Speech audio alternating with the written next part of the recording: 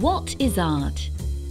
Is it an elitist thing, separated from everyday life? Does it only belong in museums or auction houses?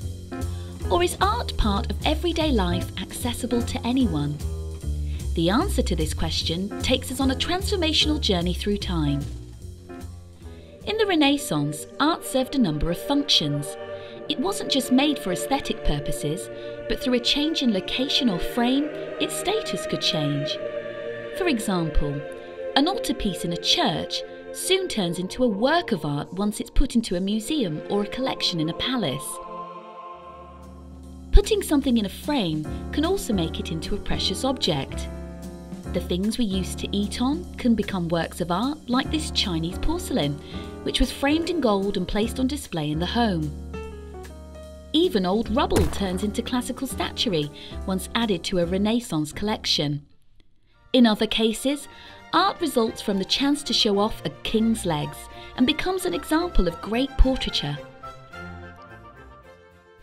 These transformations continue well into the 20th century and give us some of the most esoteric works of modern art. The grid-like compositions of Piet Mondrian might seem to be one of the most austere examples. In painting after painting, he played around with the endless potential combinations of white and primary colours bounded by black lines.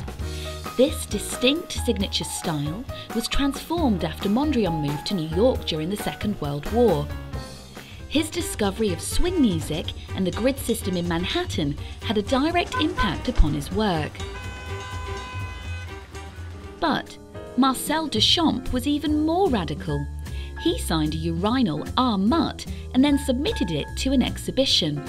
What he would later term as a ready-made opened the floodgates for a whole range of objects from the everyday world to become art once they were exhibited. This anti-art tradition continues right up to the present. Damien Hirst's shark, preserved in formaldehyde, is a fun example of contemporary sculpture. Yet, would he have ever conceived of such a work in the early 90s unless he had been scared senseless by the film Jaws as a kid in the 70s? More recently, in a nod to Duchamp, the artist Banksy has been pivotal in bringing graffiti into the gallery space and raising its status as art.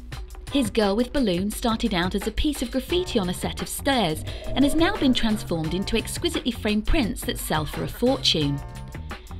And when one of these prints started to shred itself at an expensive auction, its new owner kept it anyway. He knew that what he had paid for it was a mere snip now that it was the object of such an art world stunt. So, what is art? Art is the building that you live or work in.